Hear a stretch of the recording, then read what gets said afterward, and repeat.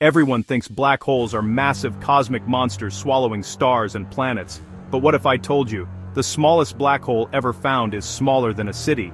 It's called XTE J1650-500, and it's about 10,000 light-years away in the constellation Era. Astronomers discovered it when they noticed strange X-rays coming from a nearby star. That star was actually being eaten by this tiny black hole, a black hole that's only 3.8 times the mass of our Sun.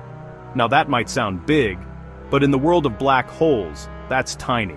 In fact, it sits right on the edge of what's possible, between the heaviest neutron stars and the lightest black holes, an area scientists call the mass gap.